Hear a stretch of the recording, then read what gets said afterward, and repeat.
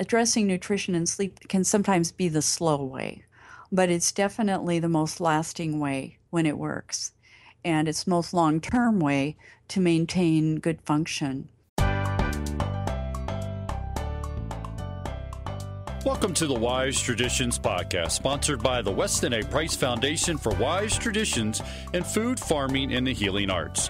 We are your source for scientific knowledge and traditional wisdom to help you achieve optimal health. I'm your host, Hilda Labrada-Gore. My guest today is Dr. Ann Childers, a psychiatric physician with a special interest in helping children and adolescents restore their physical and mental health through standard psychiatric care integrated with principles of nutrition and sleep. You know as well as I do that our children and young people are struggling with physical, mental, and emotional issues more than ever. Ann's pragmatic approach is refreshing and effective. Ann, by the way, is one of our speakers at the Wise Traditions Conference in Montgomery, Alabama this fall. For information on the conference, go to wisetraditions.com. Wise Traditions is supported by Green Pasture Products, offering fermented cod liver oil, concentrated butter oil, and coconut oil in a variety of products and blends. Go to greenpastureproducts.com.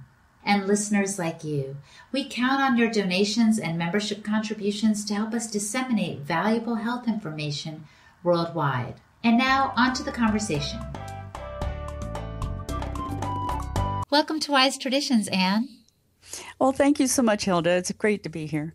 We have a really important topic to discuss today because there seems to be a rise of mental illness and behavioral problems among our children in the United States. Do you think that's so? I agree. What do you see happening? Can you give us any statistics or maybe some of your viewpoint as a person in your private practice? Yes, actually, I think there are a rise in a number of problems, and there are a number of contributors to these problems. In my practice, the things that I emphasize are nutrition and sleep, and I give those each equal emphasis. But we know that now that nutrition can actually contribute to how a child sleeps. One of the things that I've noticed in my practice is a very high number of children that have low iron stores. And these children are often inattentive, hyperactive, impulsive, and they have difficulty sleeping. Many of them are restless at night. They have what's called restless leg syndrome, which is also related to iron deficiency. The other thing that I'm seeing is depression and anxiety, and believe it or not, iron deficiency and lack of sleep can contribute to that as well. So I think we're seeing a rise in a number of very treatable conditions. Now, I'm not saying that all ADHD and all sleep disturbance is related to iron deficiency, but I would say one of the key nutrients that I see deficient in children and adolescents is iron, even in the boys. I think what happens is probably during these growth spurts that they undergo, they have heightened requirements for iron, and they leave that mineral behind. Another deficiency that I see that contributes to kids having less feeling of well-being is vitamin D deficiency. And here in the Pacific Northwest, that is so common because we have a lot of cloud cover, and we only have direct sunlight for a short time during the year. So I think these sorts of things really point to the need for a nutrient-dense diet, especially in children, and also more attention to sleep. One of the things about this is that kids aren't born with an owner's manual in hand. They have nothing to hand their parents so their parents know what to do. Yeah, we had ancient traditions and we abandoned these because we thought they were primitive, but it turns out the primitives had the key to survival throughout generations without the need for doctors and dentists. So I would love to see the clock turn back on that. As it is here in our modern world with our modern foodways, we do the best we can with what we've got. But I do think that nutrient density is the key to solving a lot of these problems. And is this why you said in some of your literature that you have a unique viewpoint? Is it because most doctors want to approach this with medicine? Yes, I think that's true. And one of the things in our defense, when we open up a medical journal, one of the things that we see are full page ads for, in the case of psychiatry, medication, full page ads. And these are the means by which journals who need money and funding get their funding.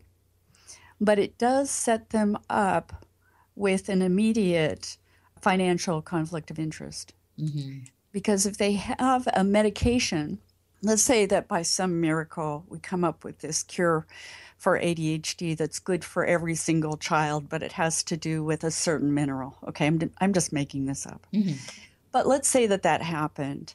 And let's say that the full page ad is advertising a drug to improve the symptoms of attention deficit disorder. Do you think that this miracle non-drug intervention is likely to be published if the advertiser is paying a lot of money to promote their own drug? I see what you're saying. The incentive is to go with the company that's going to pay the money, not to set forth or present some other alternative that gives them no money. Well, that's right. And I don't think that journal editors are unethical. Right. But it's been shown that even with things like cups and pens and things like this, free lunches provided by pharmaceutical companies, although we consciously think that we are immune to these kinds of influences, it turns out that subconsciously we're not. Oh, this is fascinating. Now tell me, how did you get this unique perspective to look at these things that are not being lifted up by journals and such? Yes, well, I think it starts way back, probably year 2000, when I realized that I myself was pretty ill. And sometime after that, I think within the next few years, I had a minor stroke, which is something that seems to run in my family. Both sisters are disabled from theirs. That was a wake-up call. My blood pressure became very high, and although I was skinny fat. I had a midsection that was fat. And I didn't know what that was at the time, even though I was a doctor. But it turns out that it was what we now call metabolic syndrome or prediabetes, which should be called stage 1 diabetes. And during this time, I had been using non-fat dry milk as my basic protein source. It flowed throughout my diet. It was quick, it was easy, and when I had long shifts, I didn't have to do preparation. So I also was eating an awful lot of sugar because I craved it. I was eating no animal fat because I thought it was going to give me a heart attack. And it very nearly disabled me. I came very close to disability. And when I realized that after going through the Weston A. Price information, that it was worth a shot to try this alternative way of eating, after I had done this for a year or so, I saw such dramatic improvements in my quality of life that I thought, this has to be shared. This can't be kept to myself. I have to share it, even if I think that someone may object to it or that it might not exactly be considered standard of care in the community. The standard of care in the community is something that doctors strive for, and in a way, it's supposed to be protective against things like lawsuits. And so to stray from standard of care in the community is to challenge medical science as it stands and to lay one vulnerable to something like a suit should something go wrong. For example, let's say that standard of care in my community is to take a cholesterol-lowering drug like a statin. And let's say that I tell my patient, stop your statins, you don't need them. And then within 2 years, they have a heart attack, you know? Even if stopping the statin did not cause the heart attack, it's still a risk for a doctor. So I really had to do this because it was my conscience. I really had to basically get the information out that we should be eating a whole foods diet, that we should be getting off of processed foods, that we should get off of refined sugars and improperly prepared refined grains. This is the message I had to get out. So the way I've done it is by letting people know that this is an alternative viewpoint, and then let them know this. For us in Oregon, one of the things that sort of buffers us, that allows us to do a lot of this without a lot of repercussion, is that here in Oregon, naturopaths are now considered primary care. Oh. So that was an advantage. I thought that was a great advantage to me, to be able to make some of the same recommendations that they would. And so that's pretty much, I'm no naturopath, please don't get me wrong. I don't have all the knowledge that they have in those areas, but I do share some things in common. And I have implemented some of these things with good success, actually. Fantastic. This is so good to hear. But I see that you walked into it with your eyes wide open, knowing that this might get you some flack, right? Yes, I did. But my patients who have benefited from this are really grateful. I mean, some of them have been depressed for decades. And some of these, their children, I see children and families, their children also have started out depressed and ended up feeling much better. So it's been really gratifying. For example, the kids were eating things like Fruit Loops. Did you know about it was called Smart Choice program? It was about 2009 that Fruit Loops started to surface in the press as a, quote, smart choice as chosen by leading institutions and nutritionists. It was a smart choice because I think it had a little fiber in it. Oh. So I would ask these parents, what are you feeding Johnny, who's very hyperactive, cannot sit still, is wiggling in his seat, can't make it through the morning for sure after his Fruit Loops and skim milk. Yeah, they said it was Fruit Loops.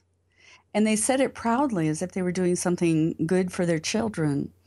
But they were being misled by a program that was actually sponsored by the grain companies and agricultural companies.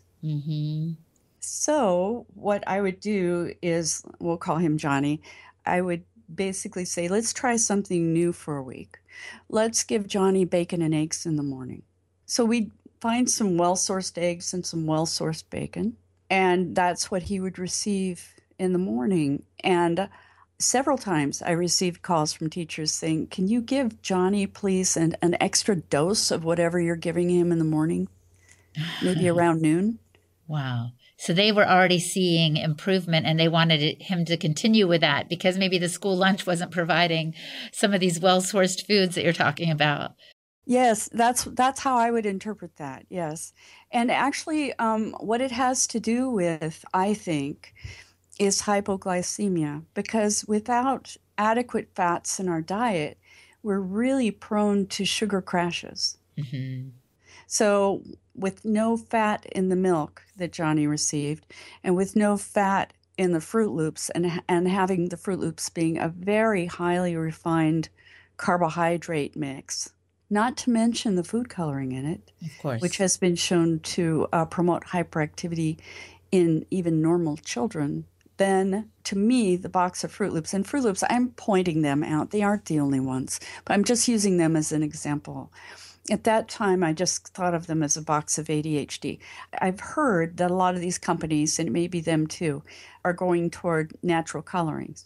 Yes. But at that time, they definitely had coal tar derivatives and petroleum derivatives for food coloring, which is typical, by the way. That's throughout the food supply. A lot of the colored candies, all these things have these kinds of food colorings in them. They were challenging Johnny's metabolism with this synthetic food. Unbeknownst to them, you're so right. I wish children came with the manuals, the instruction manuals, like you said, but they don't. So parents cut off from traditional diets and what's healthy and good for them, are just feeding their kids what they grew up on and thinking it worked for me. And Yes. Actually, that leads me to my next question, Anne. Why are our children suffering with all these issues when the parents don't seem as bad off? What do you see at play there? Well, for one thing, children are growing and developing. And a normal weight child can eat as much as an adult. And yet they have to have like a nutrient density, no food wasted, no mouthful wasted. The adult may seem like they're doing okay, but we now know that 52% of American adults either have prediabetes or diabetes. So we're not doing okay. And by the time we're over age 65, 3/4 of us have this problem. So our health is being impaired as well.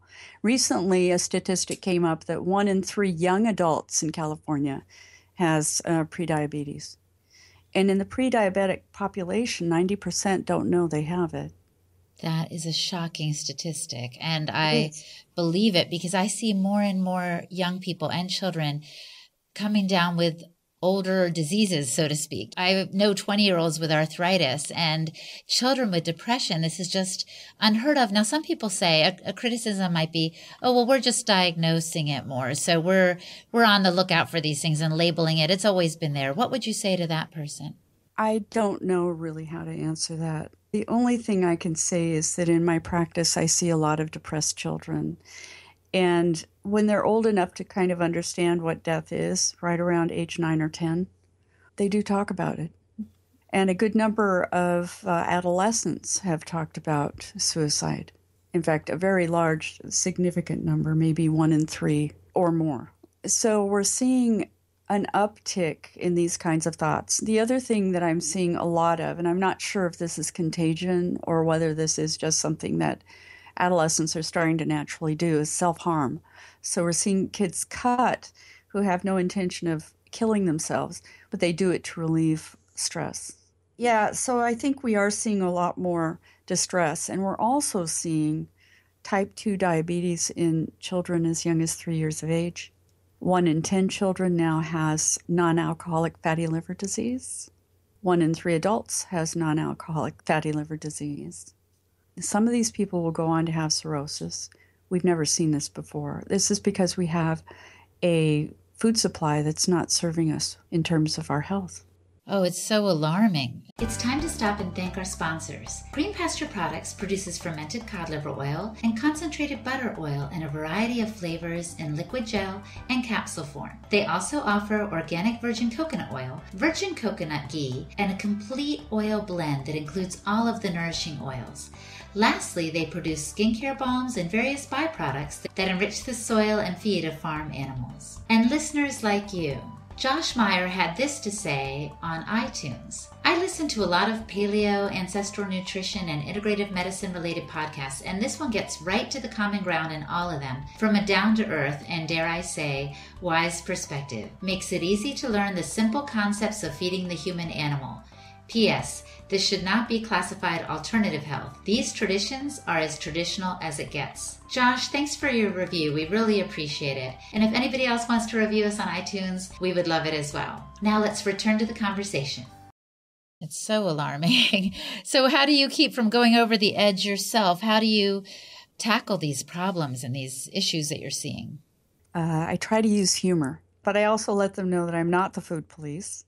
And I do my best to refer them to ways that they can enhance the diet without a lot of muss and fuss. Because one of the changes since, say, the 1950s in the American family is we now have 2 working parents.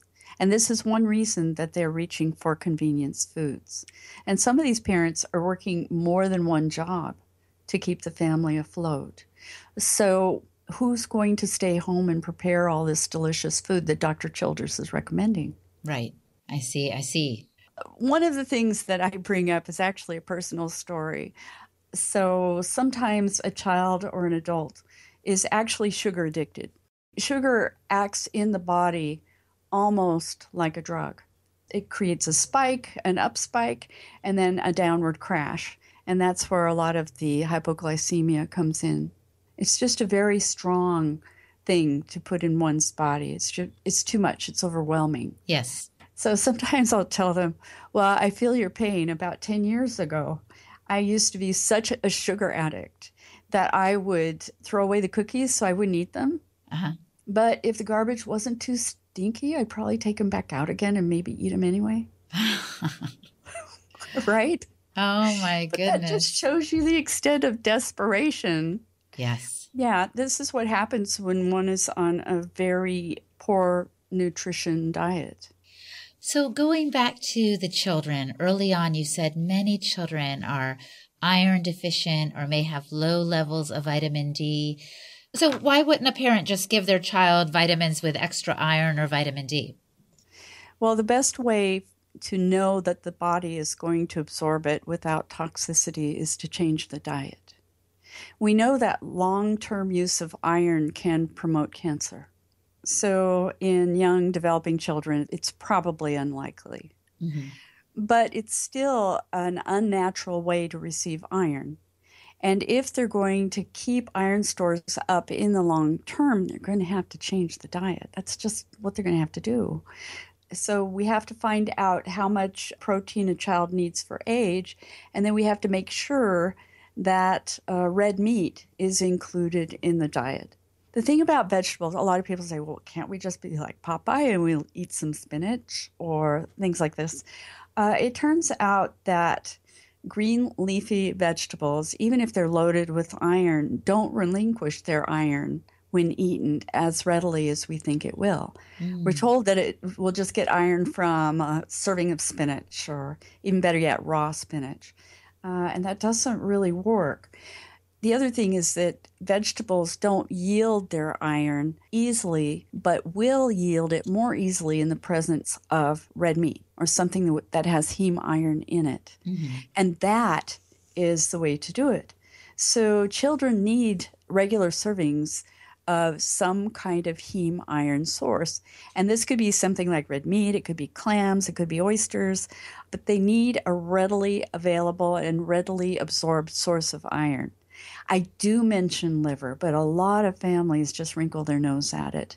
Still, chicken liver pate, anything that has the iron source that they need that's readily available, that is the way to maintain it. Now, at first, I may go ahead and recommend that the child be seen by their pediatrician. And the pediatrician may give them a pediatric formulation for iron, and that's fine.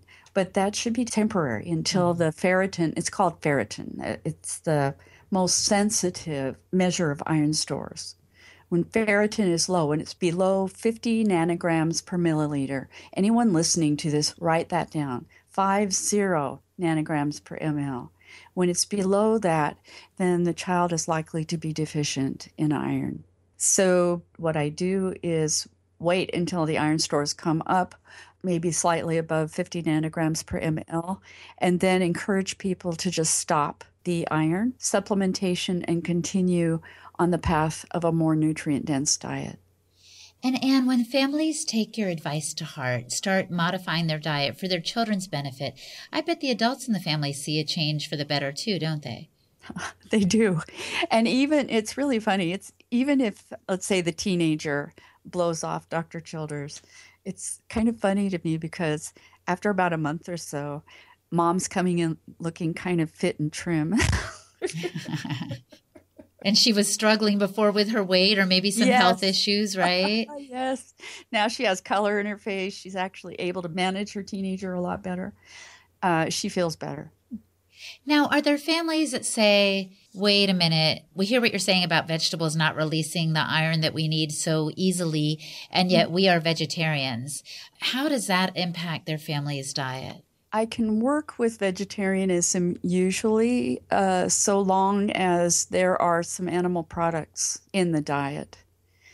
But I do let them know that in order to make this diet nutrient dense, they're probably going to have to use a lot of dairy and also egg products.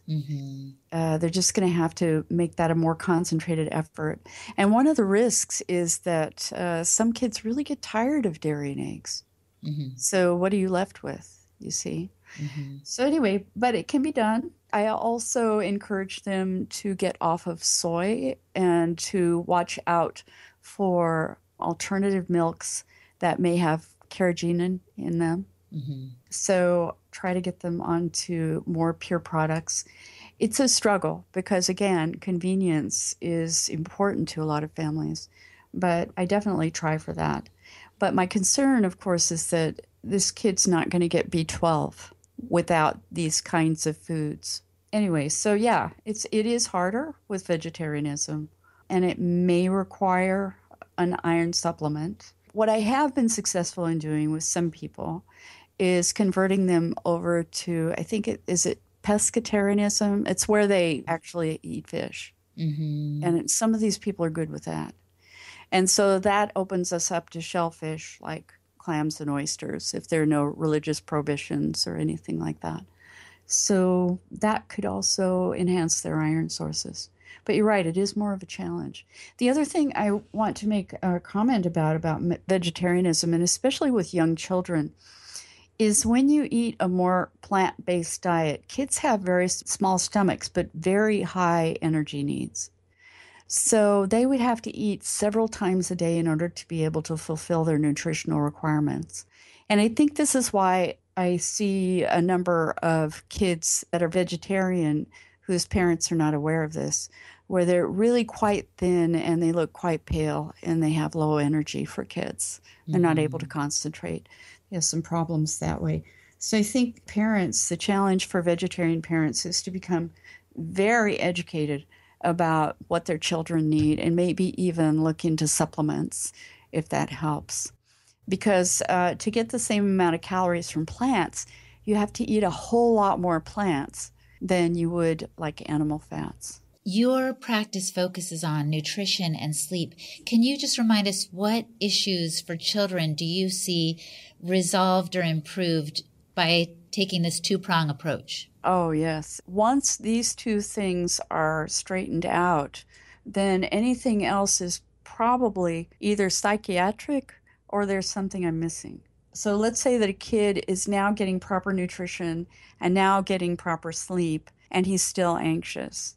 Then maybe I need to treat the anxiety. But the idea here is to try to figure out where the problems are, get these two things straightened around, and hopefully the anxiety resolves as well. I had a young man in my office who was 10 years old just a couple weeks ago, and the parents described a number of problems, and fortunately, they were eating pretty well already.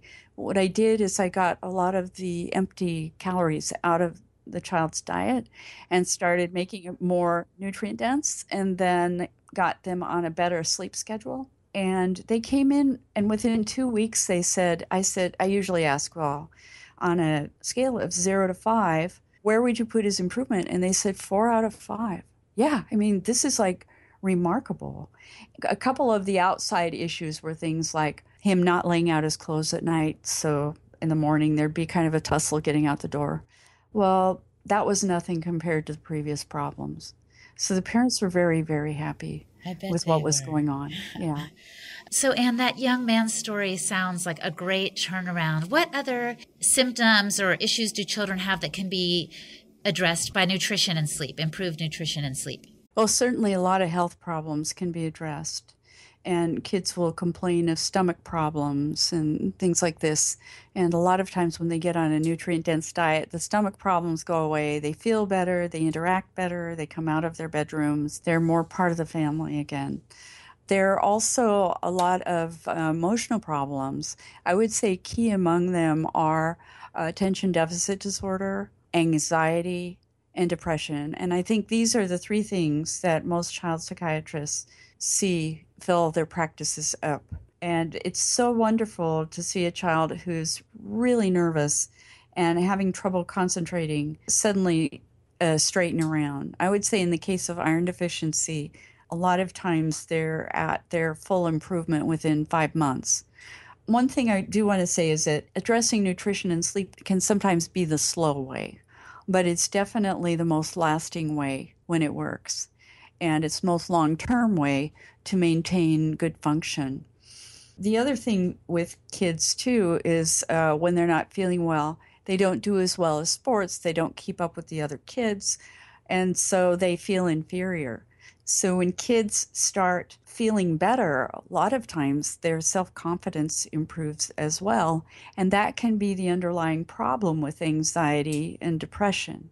Oh, wow. Well, I wish we had more time. I'm sorry we only have 30 minutes or so. In closing, what would you suggest our listeners do to improve their health or the health of their children? Is there one thing in particular you would recommend? Yeah, and I think a lot of experts have said this before, so I think this will not be new. Establish a regular bedtime. Take electronics away or amber down your electronics. I'll just let you know there's a program called F.LUX. It's free of charge, and it will actually turn the PC screen or Mac screen amber at night. Doesn't do, I think, for other things. There are other electronics it isn't made for, but it's free. It's free of charge. So amber things down at night. Don't get exposed to a whole lot of blue light. Otherwise, you won't produce the melatonin you need to get good sound sleep. And then go for a really nutrient-dense diet. When you go shopping, shop the perimeter of the grocery store. Don't shop the middle. The middle is where the processed foods are. Go for the perimeter of the grocery store with the fresh meats, fresh vegetables, eggs, etc., etc. And don't fear animal fat. This is very important. Make sure your animal fat is well sourced. Animals on pasture are going to give you the highest quality animal fat, but don't fear that, because that is actually going to help stabilize blood sugar. You can also go for other saturated fats like virgin or extra virgin coconut oil. There are other good for you fats. You can find a lot of this information on the Weston A. Price Foundation site, which I'm sure you will provide for us, Hilda.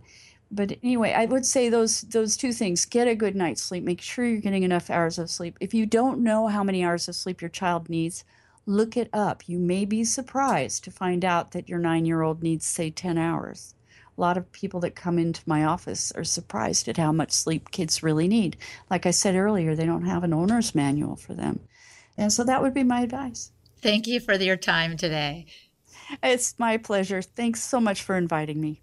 Thanks for listening today. Wise Traditions is brought to you by the Weston A. Price Foundation for wise traditions in food, farming, and the healing arts. What do you think of today's topic? Shoot us an email at podcast@westonaprice.org and let us know. You can also find us on Facebook, Weston A. Price Foundation, and Twitter at Weston A. Price. For more information on today's subject and our guests, go to our website, westonaprice.org, and click on the word podcast.